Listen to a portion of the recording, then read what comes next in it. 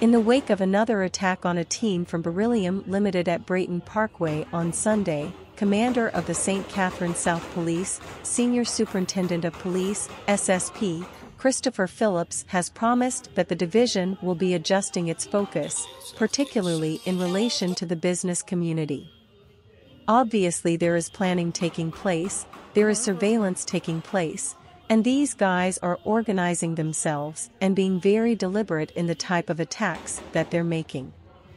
That will inform our deployment going forward, looking at the most vulnerable points throughout the division and to have police presence, or at least have them policing an area where they can respond quickly, SSP Phillips told journalists following the incident.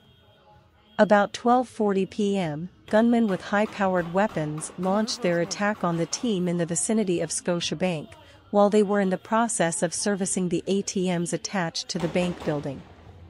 The attack sent people scampering for cover as gunshots pierced the Sunday afternoon quiet. 4 security officers were shot and injured, Beryllium confirmed, and the police said the bandits made off with an undetermined sum of money. This is the third attack on Beryllium teams in just under a year, the second of which happened at the end of February when gunmen staged a brutal morning attack, also in Portmore, as personnel delivered cash to a Jamaica National Bank ATM in a nearby shopping center. 1 Beryllium member was killed and 2 injured as the thieves made off with approximately $10 million. Amateur footage from Sunday's incident showed the driver of the Beryllium vehicle taking evasive action, while another clip showed 2 motor cars which the robbers were alleged to have abandoned as they fled the area.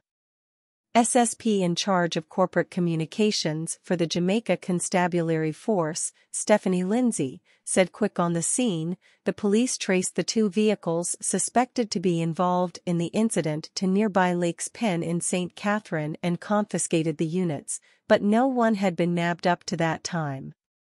Last June criminals made off with over $20 million from a Beryllium vehicle in Rollington Town, East Kingston, after the unarmored unit developed mechanical problems on a road in the area, where the team was pounced upon. SSP Lindsay advised that the military was carrying out operations in the Lakes Pen area and that the police are following strong leads. She said based on the number of spent shells found on the scene, there were quite a number of shots fired. At the moment it's a wide investigation. The investigators aren't ruling out anything, she said, noting that the St. Catherine South Police are also advanced in their investigations into February's attack and robbery.